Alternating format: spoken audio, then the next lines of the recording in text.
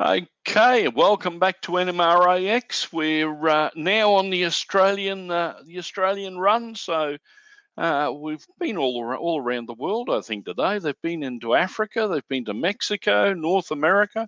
So yeah, it certainly is an international one. Well, our next presenter is coming all the way from the Australian capital. For all of those in the US who don't know, it's not Sydney, but it's Canberra. And it's in central New South Wales or southern New South Wales. And Pat's here from the town of Queanbeyan, just on the outside. And I believe today you're doing guided rail tours, and you've taken some time out to come and have a bit of a chat to us about Canberra Railway. So without any further ado, I think I'll hand it straight over to Pat. Yeah, thanks heaps, Marty. I'll just share the screen and get the first things up. So yeah, unfortunately, I thought I was free on Saturday, but of course it's Sunday, 1 p.m. here in Canberra, and it's a balmy 38 degrees, which is about 100 degrees Fahrenheit in your language. So yeah, a bit hot. So I'm quite glad I'm going to have an hour off of train touring because it's very steamy out there. So yeah, so welcome. So basically I'm going to take you through the history of Canberra Rail. This is just a bit about me. I'm not going to read through it all. Basically I've done 2 years in Pakistan, 2.5 in Canada. Got to go down the east coast of America, as you do, to go to Disney World. So I've been through Carolina, Pennsylvania, and all those good places. Hadn't been near trains since about 13, just got back into them. 48 years old. I was in HO scale, I'm now an N scaler. Current president of the Canberra Monero N scale group, and you can see my favourite dog in the bottom left corner, affectionately known as Train Dog, who probably enjoys trains more than I do. He demands that they be run every night or he won't come to bed. Basically, I've got a 1.7 by 0.7 metre layout at home and recipient of the Brian Dwyer Memorial Award for the 1914 Canberra station, which you'll see later in the presentation today. I was involved in the convention and setting that up in Canberra for the NMRA, and I was a bit sceptical about the benefit of NMRA to young members. That totally changed with this NMRAX, which I think is a fantastic resource, and I fully support it. That's enough about me. You can ask me any questions from that list of interesting facts there later on. And of course, my last name, Gagel, pronounced Gagel in Holland. And Dad tells me that's like Smith over in Old Holland. So basically a bit of context for Canberra in terms of Australia's history. I mean, Australia discovered in 1770. The capital was originally formed following the Eureka Stockade down in Melbourne, but Sydney, there was a bit of a discussion about that. And of course, Australia was 5 separate states back in its day prior to Federation. Interestingly enough, we looked at the Canadian Confederated Provinces back in 1867, which essentially forms the basis of the Australian Constitution, quite ironically. So the first discussions about Federation started in 1880, and part of that was actually selecting a capital. They looked at multiple sites. For a long time, it was Dalgety, which was about 150 kilometres south of here. But finally, they decided that it would be in Canberra. Federation occurred 1st of January 1901. And that basically resulted in the setting up of the Senate, the House of Representatives, the Office of the Vice-Regal or the Governor-General, and the High Court. So basically the Australian Capital Territory was established because basically a capital city, and even to these days, need to have access to a seaport and strategically be located inland. Due to the squabble between Sydney and Melbourne, it was also stipulated that it had to be beyond 100 miles from Sydney. So that sets all the blockwork for Canberra to be established. The other thing is, so they launched a national competition, and of course, Walter Burley Griffin won that competition 23rd of May 1912. I'll just try and move this little window here. So in December 19, and basically he took it up, and we'll go a bit more into that detail. But Canberra's had a very checkered history in terms of major interruptions of World War I, the Great Depression, World War II. Even in Canberra building itself, you'll see through the presentation, there was lots of doubt at various times through history whether or not Canberra would actually happen or be built. And indeed, the bureaucrats responsible for Canberra never thought Canberra would extend north of the lake.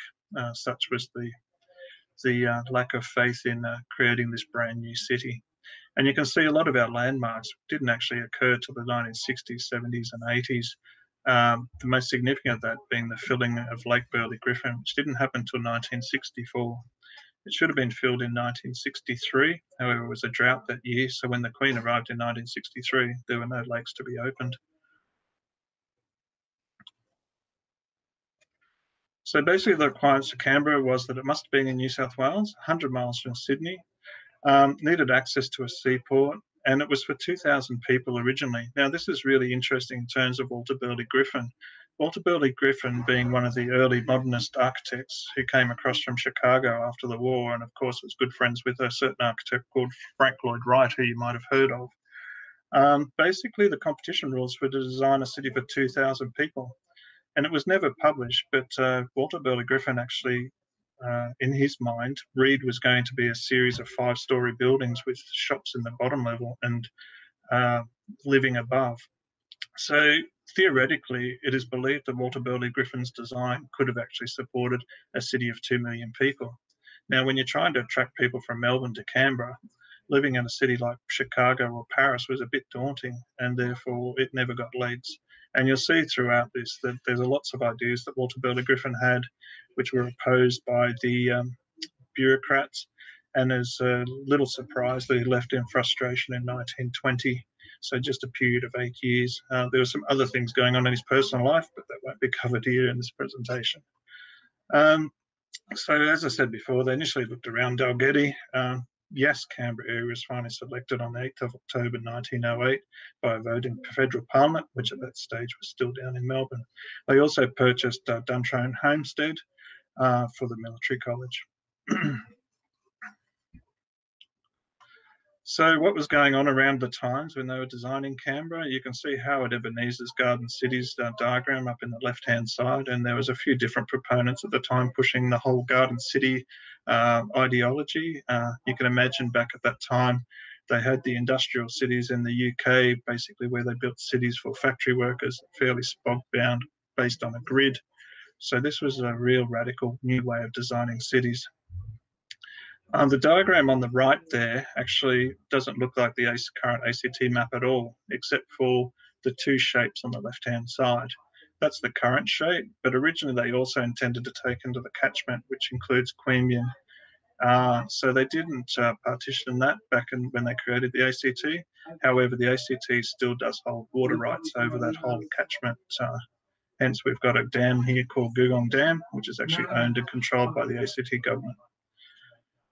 Down the bottom left is another idea, and remember this name for later. It's Robert Coulter. He was one of a local architect, urban designer, quite active in the area at the time, and was also involved in preparation of the competition guidelines. This diagram on the left is actually his idea. He thought it should be at Lake George because it was a very big water body. It's probably about 100 kilometres just north of here. Problem with Lake George is it fills and empties quite regularly. At the moment, it's probably about a third full. And the last time I remember it was full when I went to a swimming carnival way back in 1978. So not as glamorous, and yeah, you'll have trouble having water there the whole time, as pictured in Robert Coulter's diagram. Interesting enough, Coulter also did these watercolour pictures of the Canberra area, which were sent to all the competition entries for the design of Canberra. On the right, there's also a plaster model, and you can't quite see it on this picture, but I'll point it out on a diagram further. But it's even got a presupposed rail line, and I don't think you can see my mouse, but yeah, it'll show up on laid plans. And the bottom right corner is actually the competition rule book that was sent around to various people wanting to enter a design for Canberra. So here's a plan that reflects the plaster model, and you can see the dotted line going, squiggling up through the centre of the diagram, which is where they stipulated the rail line had to be in the competition rule book. if anybody's worked as architects, and being one in a previous life, I suppose I can comment, they're not the most easy people to follow directions, or not the best, not one of their strongest attributes. So one of the features you'll see when we get to Griffin's design is he didn't adopt that route. So here's the winning entry for Walter Burley Griffin for Canberra, back in that 1912, 1908 sort of time period. Quite artistic sketch. If anybody asks, they normally attribute these sketches to Marion Mahoney, but there's no real evidence one way or the other. But anyway, it was the winning sketch. You can see it pulls out the whole idea of garden cities, different nodes, circular design, and linkages between centres. Very geometric and laid out on a geometric grid.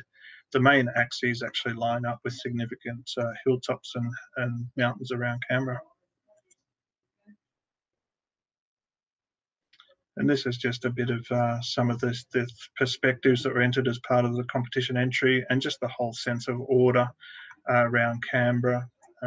Quite interesting, Parliament in front of the people in the commercial districts, which stretched across from left to right in front of the Parliament, so they could always see the people they were representing. Of course, and we'll see some of the interventions soon, that never occurred, and Civic ended up on just one of the nodes, which is our city centre. So there's two really interesting design rules, and you can see where the intervention and potential sources of frustration start entering the picture here. So the bureaucrats saw the competition as supporting their own work rather than the other way around, rather than the architect or select winning designers actually driving it. The other bit, they saw the competition as a source of ideas to add to their own ideas that they already had. And one of the interesting things about Canberra is a place called Manuka, which on the Burley Griffin plans are called the initial city. The bureaucrats thought that was the best place for the city centre because it was in the lee of Mount, and I'm going to forget the name, but basically where Capitol Hill is now, and it was in the lee to the prevailing winter winds, so they thought that was the ideal city centre. Hence, we have a place here called Manuka, which is part of a suburb called Griffith, but you won't find it on an actual plan or a map because it was never supposed to exist, and to this day it still doesn't exist on a map, and if you put it into GPS, it will tell you that Manuka does not exist. So anyway, so part of the conditions were that the permeating design shall become the property of the government, that restricted use either in whole or in part, and section 23, which said the government by its own officers will give effect to the adopted design. So that was taken quite literally, and shortly after the competition was won and run, they published this, which was their own design. And it is very interesting in that it shows the railway in the original configuration around the lake. Oh, actually, no, it doesn't. It'll be a later one, but this actually does use Burley Griffins, but they didn't like Burley Griffin's alignment. And it was heavily influenced by, and you'll notice this name is familiar again, of Coulter, who are entrance number 10. And you can see that their plan does include the railway in the original competition entry requirements, and why wouldn't it? They wrote it. And also the classic city problem of putting major infrastructure along the side of water bodies, which makes it really hard to access for people. So anyway, so the plan that the department came up with was a combination of competition entry 10 and Burley Griffins into a design conglomeration of the two. And here's the visual. You can see a bit of a Sydney Harbour Bridge thing happening there for the railway, and then a major trap bridge. A lot of the designs did have the Parliament at Capitol Hill, and you can see maybe potentially an American style Senate sitting on the hill there. So finally, Walter Burley Griffin was brought back on board after mainly the professional bodies disagreeing with the department on their plan. And this is Griffin's plan of 1916, which was the final published plan. And he never published another plan before he left Australia. I think the date of this is actually 1918, not 1916. A couple of features to point out here is the railway line crosses what is called a causeway. So the lake on the right, which is never built, is called East Lake. It's actually 6 metres higher than the main lakes. And its main purpose was to bank up any debris coming down the river so it wouldn't pollute the lake. Anybody who's been to Canberra lately knows that if we get a lot of rain, the lake gets closed for sailing because you usually have to compete with big logs and trees floating in the lake. So this would have prevented it. But anyway, I can go through later why it wasn't built. Mainly it was people thought it would be ugly having a 10-metre high causeway across the horizon in Canberra. But there's lots of those silly little ideas to why things weren't done.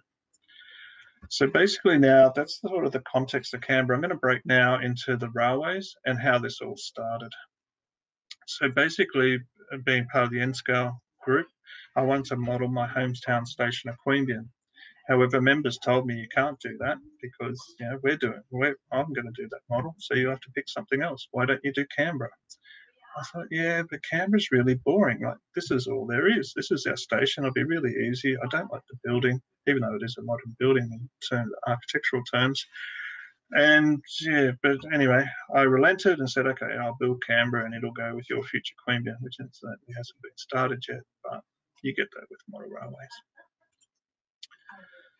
So when I first started it, the first thing I came across was this building, which has Canberra on it. I thought, this is really odd. So to my surprise, Canberra has a long history of railways, and this is the 1914 station. This is one of 3 photographs I have of the station. And so we commenced building it, and another great source was the book up on the left-hand side called Canberra Railways and the Monero Districts. Also, this photo is another famous Canberran who's Williams James Milden Hall, who born 1891 to 62. He was actually a public servant and he had keen interest in photography. So he did a whole heap of photographs which are invaluable of Canberra's early development. Unfortunately, he lost his job when people thought it was unfair that a public servant was given the luxury of taking pictures, and of course it was outsourced to a commercial provider. But anyway, the first Canberra station was based on what we call the New South Wales Government Railways A4 station, which is the one down at the bottom. Although, because the railways employed tradesmen and builders of all the trades during the days, they quite often modified from the standard design to incorporate other things. So basically, from the limited number of photographs and being an architect by profession in a previous life, although I haven't done that now for 15 years, I basically drew up the station from the photographs. The other interesting modification for the A4 station in Canberra is normally the roof over the platform kicks up to give you more head height, but for some reason, maybe it was climatic considerations, the one in Canberra goes straight down at the same angle and gets quite low. You can see the edge of the roof is at basically a door head height. This will be the second of the photographs which appeared, including the pedestrian gate, and you'll notice the poplars in the background. Also in this picture to the left appeared the 1926 station, which is further beyond the 1914. So here is in styrene, N-scale 1:160, basically that end platform view, brass etches for the windows, and this was the design which would go on and win the N-scale Convention Award model of the show. Down the bottom left is in my previous profession, I was a little bit ahead of my time and I did 3D buildings and renderings of buildings. So that was one of our buildings for the local Radford College.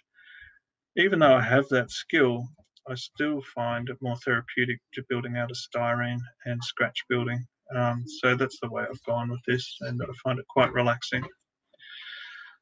This is a later shot showing the 1914 station, the 1926 station, and I'm not a big fan of the 1942 extension, so it's just tucked on the end there and I can remove it from the layout when I don't want to look at it. The 1926 building itself is quite nice, and a good shed on the left. I then came across this building as a historic photograph, and I always thought the station was on the right, the 1914 station, and the good shed on the left, but it's actually looking from totally the opposite direction. So I thought, that's weird. They changed the window in the station from a double to a single. They didn't do that at all. And in fact, in the standard goods station, it did have 2 windows there. So this one's obviously been modified when it was built just to have the one. You can see a freight wagon on the goods shed, and also some passenger cars sitting in front of the 1914 station, and some very modern motor vehicles out to the right. So basically this is the recreation of the same photograph, although you can never match the optics exactly. And also I've got the much later, longer extended platform. But we've got passenger cars, and we have the freight car sitting at the goods station. So this is the 1926 station. With this one, there's the 1914 on the left. That's the third photograph I have of 1914. 1926 station is to the right. At this stage, it doesn't have the 1942 extension to the right-hand side. I was lucky with this one in that I had a bit of a head start in that there's a plan published in the Canberra's Engineering Heritage Book. So I had a head start with this one and didn't have to measure things. So I could start with that plan once I fixed the scale and the length of the building. So basically I drew up the plan for that, again, just for the purposes of scratch building the building.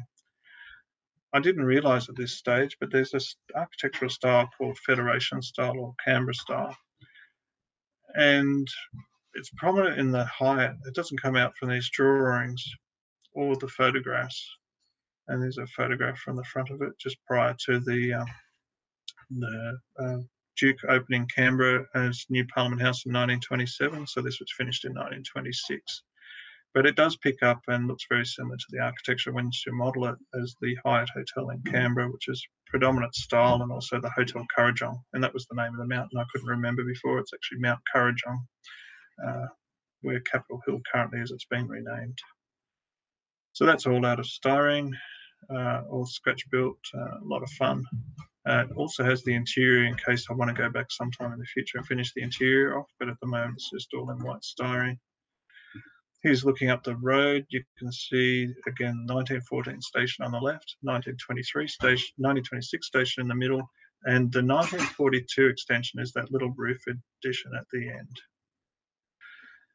I had no plans for the 1942 extension other than this newspaper article. And it's really interesting looking back at history. When you look at the newspaper articles, that describes exactly in dimensions, space, and from that one photograph, I could actually recreate like what the 1942 station would likely be like. It looks similar in architectural style on the front, but quite horrible on the back, and that's the bit I don't like. In this photo, you can also start seeing the emergence of the 1963 station, and that's it during construction. So at one time, the 1963, 1942, 1926, and 1914 stations existed all in a row. But at this stage, the 1914 was used as a staff office for railway staff working at the station. And here's just another view of all three in a row from the roadside. So you've got 1914, 1926. I have to improve my join a bit with the 1942 bit, but that's okay because most of the time it probably won't be there because I don't like it. And you can just see the emergence of the 1963 station on the right there. So it was really interesting, even researching the current station, that it was only ever planned to be a temporary station. And we'll get through this as we go through more of the planning of Canberra. So it was supposed to connect to by this time, there was originally planned a railway through to Yass to link us to the Sydney-Melbourne route. But in the meantime, they chartered in 1963 a new route through the Majura Valley. So hence this railway station was viewed as being temporary because they'd build a future one, and you can see on the diagram there, possible site for new rail passenger terminal, and that basically aligns with the airport and through to the Majura Valley. Canberra's always been interesting in terms of railway stations, and our railway station is not at the city centre. And as we get into the planning a bit more when it returns later, you'll also see that there was also controversy about where the city centre was going to be. So, yeah. So that would make it hard to locate a railway station in the city centre when it hadn't been decided. And this is basically a photo from probably a week or two ago of where that model's currently at. The flags on the flagpole are basically a photograph. I basically stuck it in Word, did did it back to front, reversed, mirror imaged it, then just folded the paper in half and glued it to the flagpole, and there you have flags. Sorry, it's not a high resolution shot. There's the flags as well. And this is a couple of weeks early before I'd done my painting on the station. You can see here the emergence of the railway in the cutting, and basically that's Griffin's route that would have gone through to a station called Southbourne. And basically I'm going to call this Griffin Station. Never existed, but I'm going to model that up anyway as to what potential could have been. And you can see the poplar trees in the background. Only one has totally been finished. And this is my design, which I borrowed from a local 1950s Canberra building, just to be the Griffin Station down in the cutting. And of course, I'm going to make it contemporary, so it needs a lift for disabled access. And interestingly enough, one of the stations at Russell, one of the reasons that that Canberra Railway wasn't never built into the city is they complained that passengers would have to traverse 35 feet of stairs down into the station, because of course back in that time they didn't have escalators. They did have lifts, but they couldn't move high volumes of people like an escalator can. So that was one of the reasons why Griffin's Railway was knocked on the head and delayed a bit longer. And that is from Friday night, actually. I just did the first facade, and the stairs have been in existence for some time. Just a bit of vision. This is a New South Wales 44 class. You can hear train dog jumping up and down on the floor in the background, which is the tapping noise. So that's a New South Wales Government Railways train from the 70s. Here's a separate one which I decided to put on a famous train in Australia called the Indian Pacific on, and imagine what it would be like if it pulled into Canberra at some time. And I'd certainly ride it. So that was really interesting. That's a model that's built from a kit, painted, deckled it, and similar with the carriages, they're all kits, deckled and painted, and they don't like the frog on that Eco 55 long point. Anyway, I'll have a look at that. I think there's some fixes for that. So when I published that on the web, my friend came back to me and said, Pat, that's not a silly idea. The Indian Pacific did actually come to Canberra for promotional tours in 1973 and one further later on.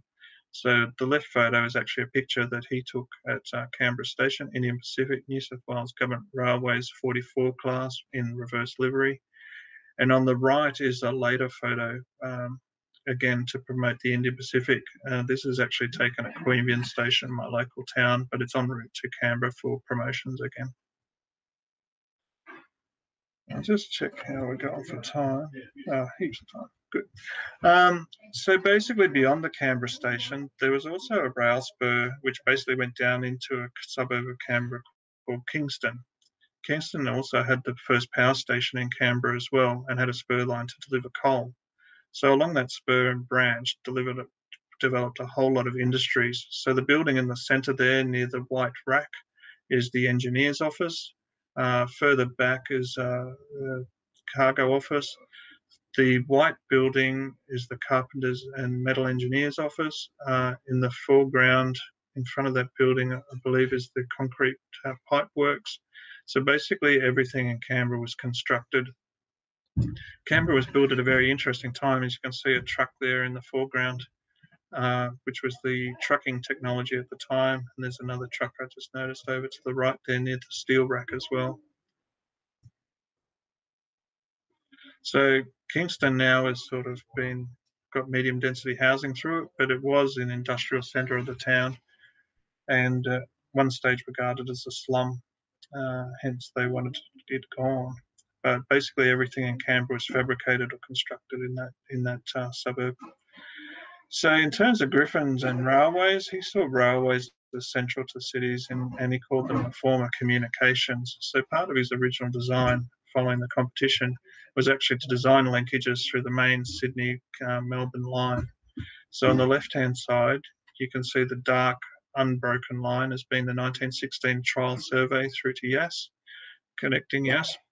And on the right is the later 1965 survey, which goes through the Majura Valley north of Canberra, and obviously supports that other picture of a future railway design. The image on the right, you remember the competition guidelines said we had to have a link to a seaport. So Jervis Bay and Huskisson was supposed to be Canberra's seaport, and this is the railway line surveyed through to there. Again, 1916, never built. In all seriousness, we'd never have Jervis Bay as our seaport because it's an environmentally significant area, and I don't think you'd ever get permission from the Greenies to develop it as a going seaport. So this is the latest scenario, and back when I put this in the presentation, it was still being considered by the New South Wales government. It's since been judged as unviable. Before Canberra, there was a railway line all the way down to Bombala in the bottom of the diagram. It's been closed for a number of years, but this looked at opening that line again and extending it from Bombala to the Port of Eden, which in my mind is a great solution. And then when I actually did some work down in Eden, the bottom yellow line is actually the line we took, which is an old forestry road, which avoids very steep, narrow mountain roadways. It's quite a good drive. And this is just another later diagram. So this is, there are various plans for what they call the arsenal, which is basically a munitions dump to support and defend the city. This one shows it north in a suburb called Dixon, but there were plans to put it south as well in Tuggeranong. So basically, there's a lot of objections. So the railways were handed over to what was called the Commissioner of Commonwealth Railways to make adjudication on.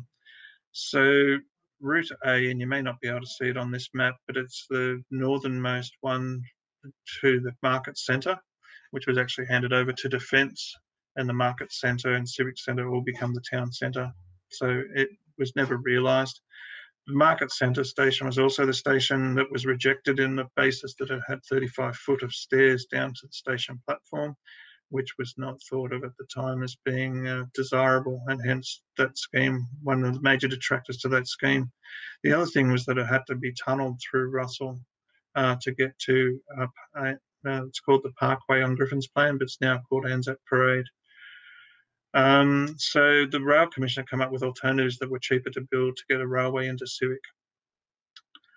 And basically they recognised Griffin's long-term ambitions for a railway. So their scheme is also offset from Griffin, so it could be built as a temporary railway, allowing the future one to be built.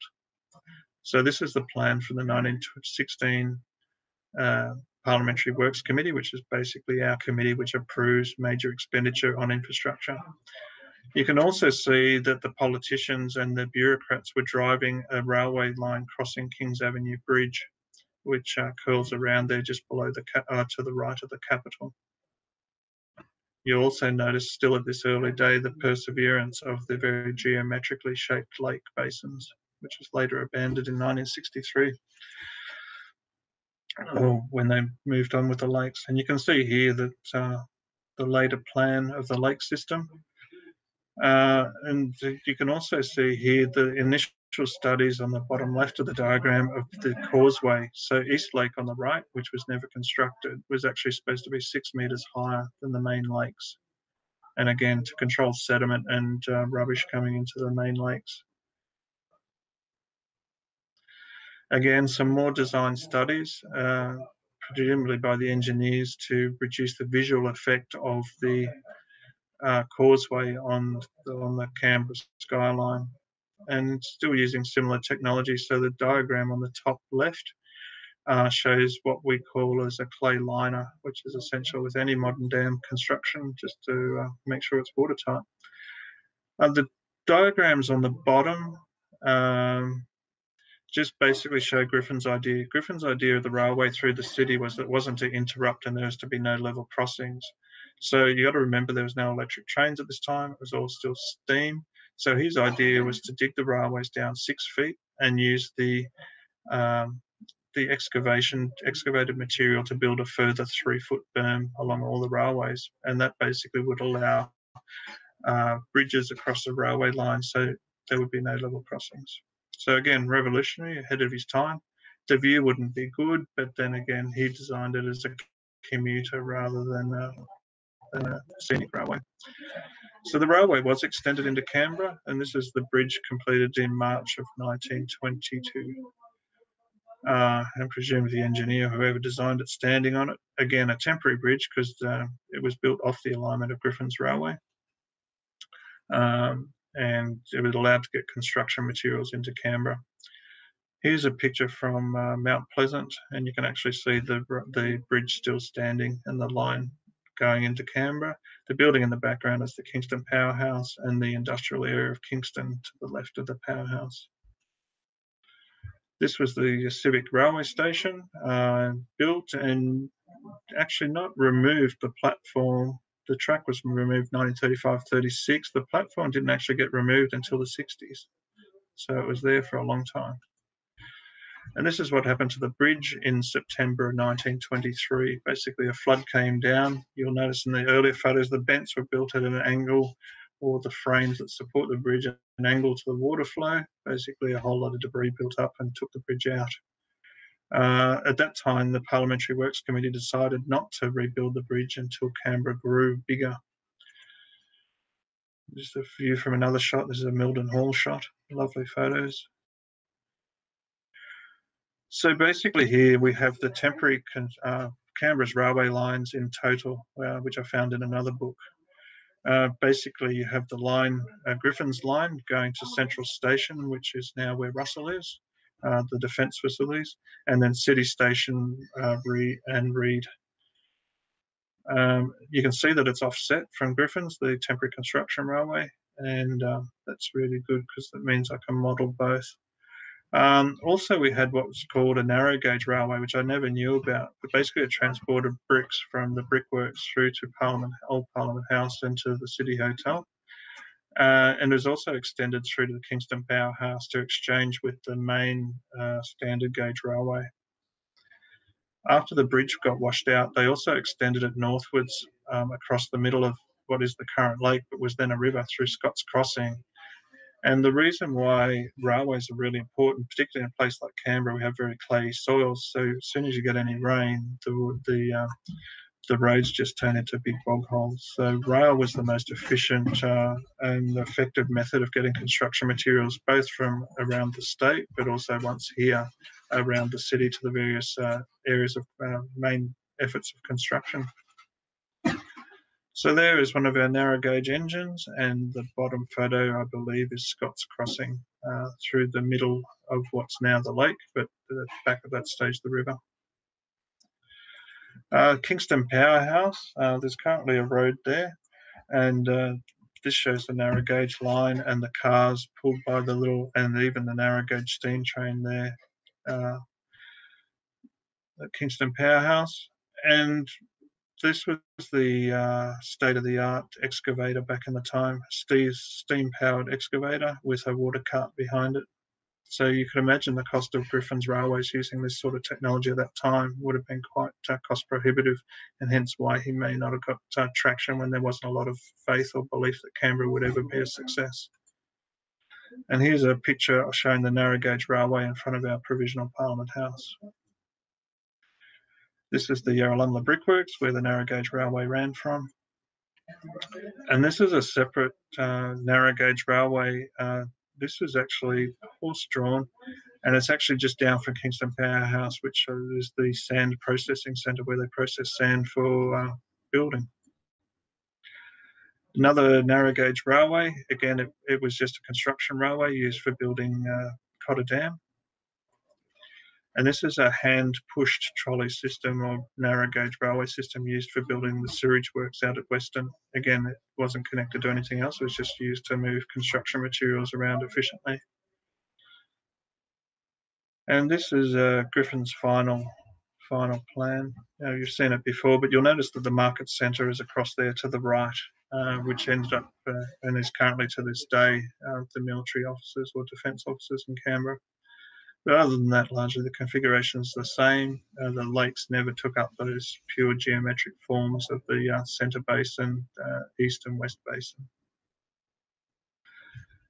In terms of the model, this is my proposal to build it all the way to Russell. So we have Canberra Station down at the left, I plan to build the causeway, East Lake, but also the temporary construction line in front of it, which should be pretty dramatic. And then also the industrial spurs through to Kingston. And then it'll loop back and, yeah, just come back. So that's sort of it in a nutshell. I'm just open to any questions now. And I'll stop sharing so you don't get irritated by that questions.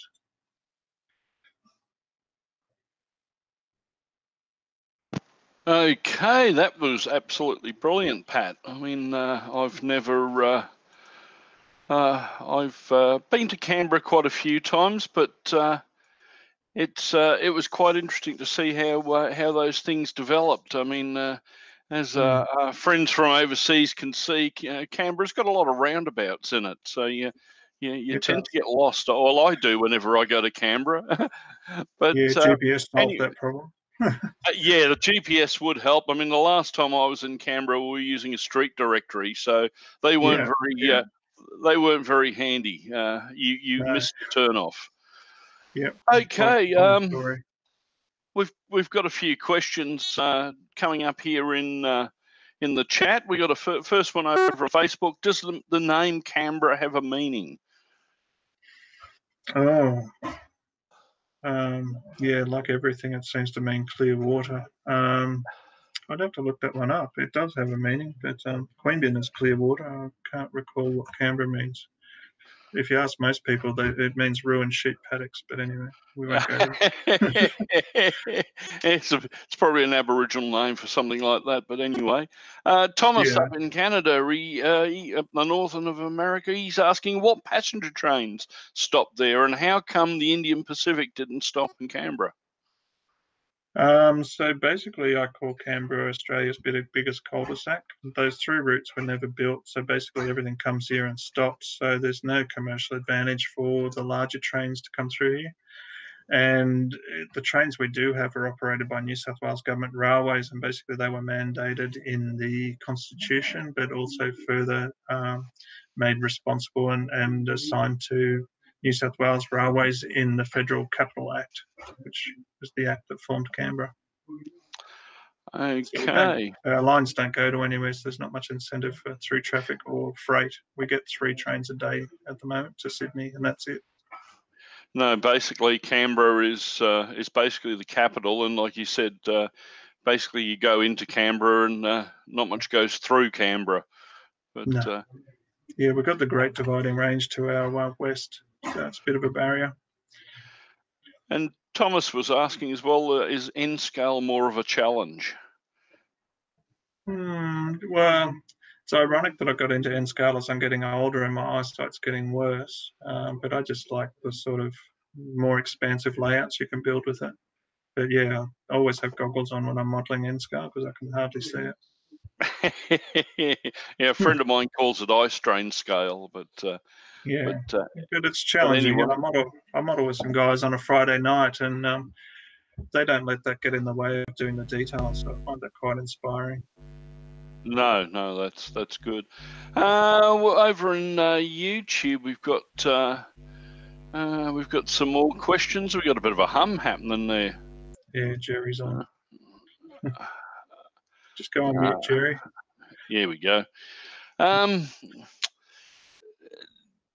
Crafty Method is saying he's great. He's researching a southwestern Australian port, oldest town western side of Australia. So it looks like he's from Albany in Western Australia. Because he's also asking, is there more roundabouts in Canberra or Albany in Western Australia? So being someone who's never been to Albany, I wouldn't know how many roundabouts are there. But yeah, I think I've only been to that side of the country twice in my lifetime. So yeah, I don't know, and never to Albany. So. But we've got you got a lot of great comments on the presentation on the YouTube there. I don't know if I've missed any out. I'll scroll back here. Yeah, so those Griffin also designed Griffith and Leeton in Australia as well, which a lot of people may not know.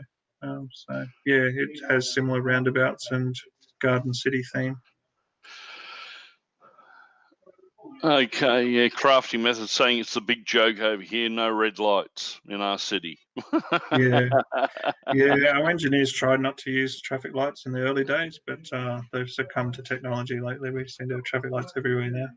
Okay, yes, it seems to work that way. But so you're off doing railroad tours this afternoon or around the museum. So can you give us a bit of a breakdown about what's involved in that So and what you've got operating there?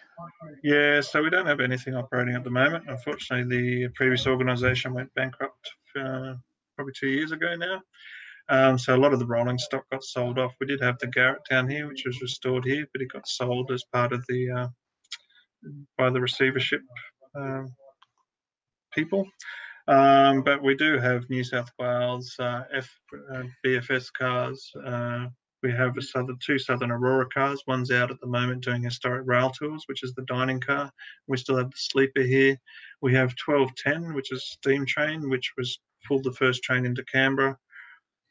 We have an old Pullman carriage, which has been restored by a fellow. He's been working on it single-handedly for 30 years. Hopefully he's got lots more birthdays to finish it off. And yeah, it's just some other old timber, a few man carriages, which was the competitor to Pullman, and Pullman ended up buying Man Out. Pullman carriages the passengers love, but if the man fitted more passengers, the railway companies preferred the man cars. Um, we have a CPH here, which the kids can blow the horn on, which I'm amazed we haven't heard so during this presentation. so And to let our friends overseas know what's a CPH? So CPH is a really small regional passenger car. So it's a composite. It has first and second class, a guards van, and it's a little six-cylinder diesel motor. They originally had petrol, but after the war they changed them all to diesel. Has a gearbox and is driven by a single drive shaft through a differential to a single axle. So, but very cheap to run on regional lines because it only needed two staff, a guard, and a driver. Ah, right, yes, The old tin hairs, they were called. yes, yeah. I model Victorian railways, and we had the same. They were called DERMs or diesel electric rail motors Yeah, these are at the much time. smaller. Yeah, And they only yeah. carry about 36 passengers. So yeah. Okay, well, we got any more questions come up in the chat there? Thomas is asking, are you a train driver? No, I'd like to be, but no. I just really like them, and I got into them when I was in Canada because they really know how to put trains together there in Canada with their 2 and 3 kilometre long trains. Yes, yeah. Mm. And Jonathan Hill had dropped in there. He said, Martin, the name probably derived from the local Aboriginal word for meeting place. So That's right. Yeah, there he you is go. correct. That's what Canberra stands for. But Yeah. anyway, Pat, that was a brilliant presentation, and we might have to get you back to maybe have a little look around the rail museum at one stage, and Can do that. see what we can put together.